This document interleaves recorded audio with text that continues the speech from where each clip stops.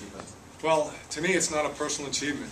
It really is a reflection of every Harvard football player, the hundreds of Harvard football players, and the dozens of Harvard assistant coaches who won those games. And if it wasn't for the tremendous support we've had from our alumni and from our administration on both sides of the river, it never would have happened. I feel honored. It's great to be a part of that. I know Coach Murphy won't give any credit to himself. He says it's all us, but he's done a great job coaching us. I couldn't be happier being here, and he's just a great coach. It's an honor to be part of the team. Coach Murphy's put together a great program, and I knew that coming in as a recruit that I was going to be able to play for a great coach. So to be part of that's, a big honor, and I think, 2 from now, that would be the next step. Anybody who's been in a profession for a long time, you do get better as you do it, for the simple reason is I've made all the mistakes.